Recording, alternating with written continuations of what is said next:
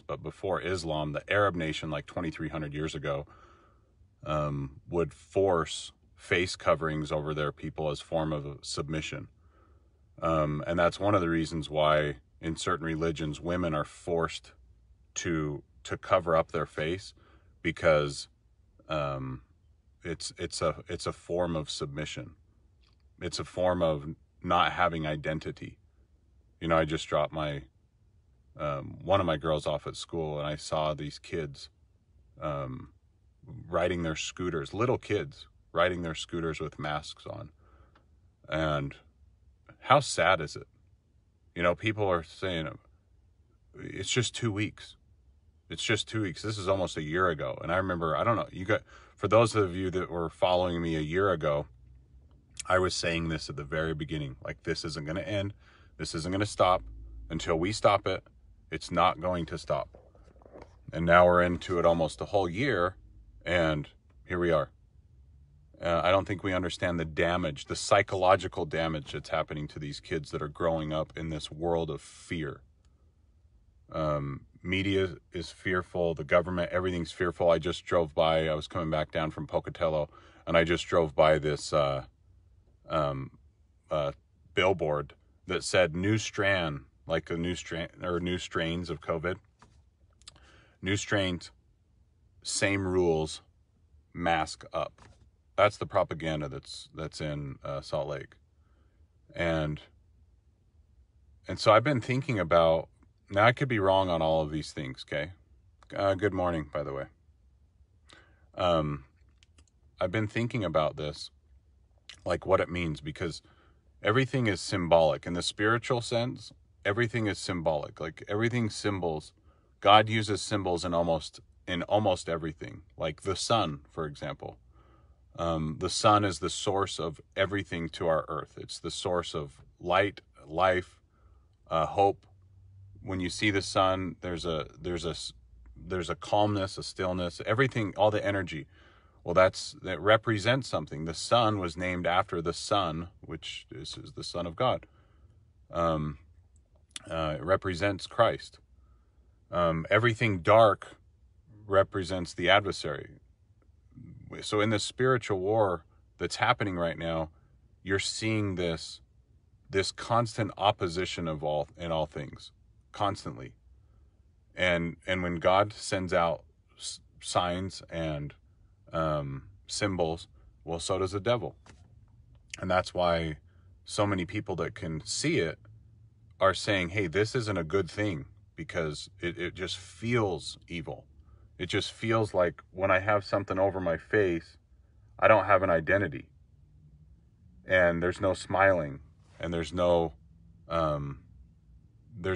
personal interaction. And I believe it's because Satan not only wants us to be miserable like unto himself, but he wants us to literally have no identity in hell. He wants us to, we won't have names. We will be called by our sins forever. And so that's why he's trying to get people in this state of falling in line, no identity. You're just going to do what you're told.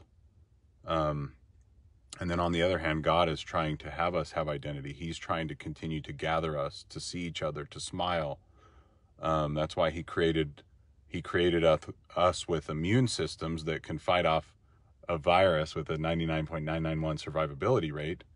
But for whatever reason, as we have turned to the wrong God on this, we're looking towards government officials and health department officials and the media that are making rules up as they go. It's their own doctrine. It's their own church in a way. It's a cult. And we're either following that, it's one way or the other. So do we believe in God or not? Like, do we believe that Jesus is the answer to this? That we can be healed through the Spirit? Like, what is it that we believe as a Christian nation?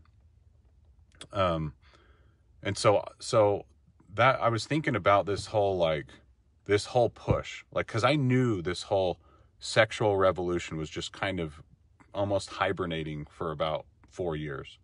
I knew that's what was happening. As soon as Joe Biden started talking about transgenders in military, look, everything I'm about to say is not against people that choose to mutilate their body parts and want to, change sex. It is a mental illness, by the way. Johns Hopkins University. It is a gender dysphoria. It's a mental illness. So why is it okay that hospitals say this is a mental illness, but then when we over here as just regular citizens just thinking say that this is a mental illness, why is it that we're the bigots when it's science? Like, that's the science of it. It's a mental condition when you think that you're the opposite sex. And so I knew that this was going to happen. And soon as it did, it's starting to happen really, really fast. That if you don't agree with this, you're a bigot. If you don't allow men to dress up like women and come down in women's sports, you're somehow a bigot. And so now you have the conservative, God-fearing governor of the state of Utah, who will not pass law making it illegal for men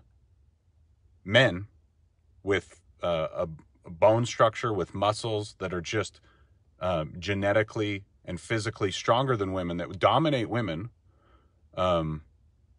He won't make it illegal for them to compete against women. The women that have put their entire lives and their hearts into these sporting events, and then you have a mediocre man that comes in and just wipes everybody out. And so years ago we had this, remember the hats? Everyone wanted to wear those pink hats because of Women's Day. So you got all these women marching all over the streets, trying to get rights that they already have.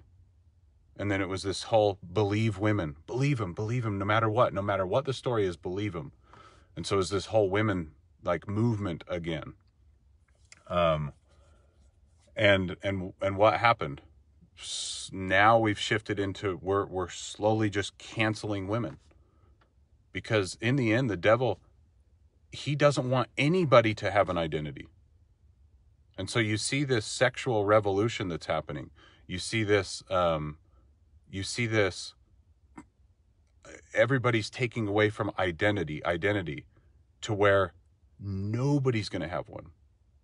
And it's a symbol. The devil himself, well, you can say he's a man, right? But he doesn't have body parts. And so I believe that he's trying to get everybody to that same state where nobody has gender, nobody has identity. It's all part of going closer to the darkness. See, now God, on the other hand, God wants us to have an identity. In fact, he wants us to become just like him. He wants us to give us everything that he has. And that's and we're just kind of stuck in between these two things. And so when the governor of the great state of Utah is standing there in front of the TV cameras, talking about why he's going to basically cancel women, and he said, and he started crying, because now he feels like every time he speaks, he's got to bring out the tears. He's saying things like, we just don't know. Have you talked to a trans kid? These people are just trying to live. When you're telling somebody over and over that they're the victim, what do you think they're going to believe?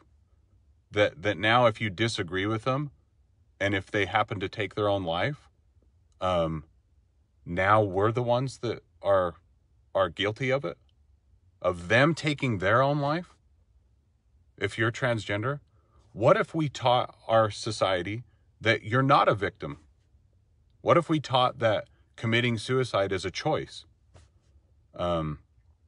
I've had friends, I've had family that have had close people commit suicide. I've walked into it. As a cop, I've seen more suicides than you want to even imagine. I'm telling you, it's a horrible thing, but ultimately in the end, it's a choice. And so to placate to a few people, not make it against the law, to compete against women because they're fighting for their lives is only adding to the problem, Spencer Cox. It's just adding to the problem. You don't understand. It's like telling a minority community that you can't get out of this. So we're here to help you. So vote for me because I'll help you. When in reality, if you just realize that we all have equal opportunity, because that's what America is. We're the most diverse country in the entire world. We're not racist. We're not sexist. In fact, it's the other way around. You know, when I was a police officer at Salt Lake City Police, they had this diversity day, right? And so we're all sitting there. There's probably 40 cops in there. And this woman, she stands up. She's an Asian woman, really nice lady. She stands up and she proceeds to explain how Salt Lake City Corporation doesn't have enough minorities. And so, you know, I raised my hand and they're like, Mutzos, don't. And I was like, so what you're meaning to say is that as a white person, you know, what does that even mean, by the way? It's like my ancestors are from Greece, right? So shouldn't I be in these categories? No, because you're a European. Anyway, so I said, as a white person, if I put my application in to promote in the Salt Lake City Police Department against somebody who's in a minority class or a woman, they're going to get the job over me if everything looks the same on paper. And the Asian woman said, well, yeah, how else are we going to do it? How else are we going to do it? In other words, we're going to discriminate against you because you're white. Because we're trying to show how diverse we are. We're trying to show that that we're so tolerant. But this is what's happening, okay? If you're in a corporation or if you're in a government or a government entity that's doing this crap, you need to call it out. Because what they're doing is they're the ones that are using, you know, they're the ones that are using minorities. They're the ones that are using women. You know, I went to this diversity class and I called them out. You know, the Salt Lake City Police at the time, they hired a chief, okay? They hired a chief of police that was a woman. Oh, okay, well, what's wrong with that, Eric? She wasn't a cop. They hired a woman who was a chief of police, who was over lieutenants, who was over sergeants, who was over regular officers, and she wasn't a police officer. So she had bars, she had a badge, she had lights and sirens in her car, but she didn't have a gun.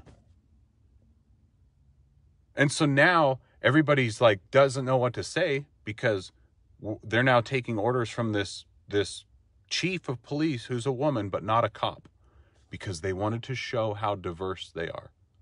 Well, and then what naturally happens? Well, if you're not qualified, then you're not going to be able to do the job, and then they're going to have to get rid of you. And then what do they get sued for? Discrimination. They're creating their own monster that eats them every single time. So they'll go to people, you know, they went to one of my, and I just say these things because this is what it is in most organizations. They want to show that they're so diverse. So they'll handpick the minority, and they'll handpick the gay person, and they'll handpick, you know, whoever's on this victim kind of totem pole. And then they'll hire him. Let's talk about who's the sexist. They went to somebody in my police department and they said, hey, you're Polynesian. We need a Polynesian sergeant. How racist is that? How demeaning is that? You're just using me for my race? Who's the racists? So the answer is we don't talk about it. You know, we shouldn't talk about it.